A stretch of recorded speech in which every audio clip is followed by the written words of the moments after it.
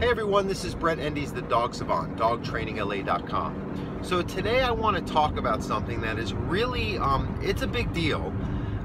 This is something that I find a lot of trainers don't talk about, and a lot of dog owners aren't aware of in terms of this being the primary contributor to why dogs have behavior problems or act out in other environments or at other times. And what is that? Dogs that are tracking, anticipating, and reacting to life too strongly in an everyday setting, meaning the come and goings and the interactions they have with their owners and the shared surroundings, directly relates to a dog having the impression that they have to keep track of bigger parts or elements of their shared life with their human owners and families. That puts them in a place of great responsibility, aka insecurity, because deep down they know that they are not supposed to assess or feel responsible for that particular undertaking. What does that mean? Okay, I'll give you a good example. So you get, and the only reason why I'm talking about this very matter-of-factly is because I've seen it enough. I've seen the direct relation. You're around thousands and thousands of dogs and their owners in a home, and you see how a pattern directly contributes to another issue, and if you address that base pattern, which again is dogs tracking and reacting and anticipating to everyday life around them too strongly, it contributes to, at sometimes, the problems that we're really addressing non-existent in the first place, or at the very least the dog is much more willing to engage the training and learn from the spot-on type of training we're doing. If let's say your dog is leash reactive or doesn't listen when you need him to, it just makes a lot more sense for that to happen in a positive way if your dog feels that you are keeping more track of them and monitoring them and giving them a calm, structured lifestyle versus an overstimulating, over-anticipating, impulsive kind of lifestyle that tends to get rewarded or again fly under our radars because we're living in a different plane of existence, even though we're in the same shared natural habitat and living environments. So again, what is an example of this?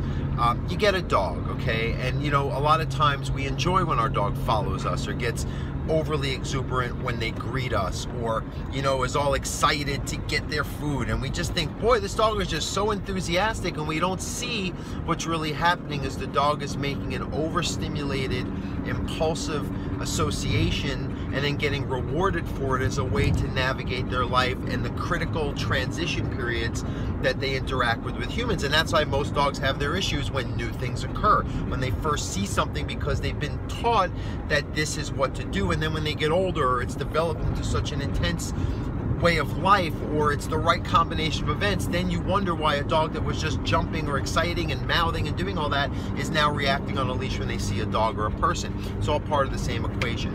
And again, why is the mouthing a lot of what these dogs do at these times? They're feeling sensory overload and they're trying their best to decompress the situation by creating this sensory organization on people, because that's what works when they're mouthing on each other to calm and balance each other and create this integral unit with their energy, versus when they're doing it to us, it's like, now I'm even in more responsibility, or we pet them, or we say, oh, it's just gently. There's such deep meaning to that mouthing, and I've done full videos on it and I'll continue to do more, but that's the litmus test. If your dog is mouthing or looking like they don't know what to do, they're getting too caught up and feeling too responsible in a way that we sometimes think is just exciting, exuberant behavior. Okay, so you have a dog that is just waiting for the next shoe of life to fall. It's like every time you get up, you do something new. I've had cases where you're talking back and forth, and as soon as the next person talks, dog starts whining, anticipating, and freaking out. That has to be buffered by calm, single-pointed focus, getting a dog into a balanced state where their mind and body are connected, they're thinking about one thing instead of 20 things, and they're feeling a sensory organization, more like how when a human meditates, it gets everything in sync and you can be more observant and filtered versus reactive and stimulated. Okay, so again, if that's accomplishing itself, where it's like even to the point where I know a human is going to go to the kitchen and get this and come back and do that, and then I get attention or what I want, it's like my thoughts are moving life ahead without these humans even having a clue that it's going on. Oh my God, I got to take on the world. That's how a dog can feel. And then when you're on a leash and they feel tethered and you're restricting their space, that fight or flight instinct is going to kick in strong because they have to protect you.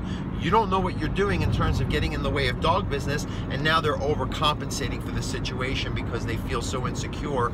Everyone's going to die if they don't overreact to have the space-creating behavior. I mean, that in a nutshell is what's going on with most issues of dogs. Let's go to something like separation anxiety. Same issue.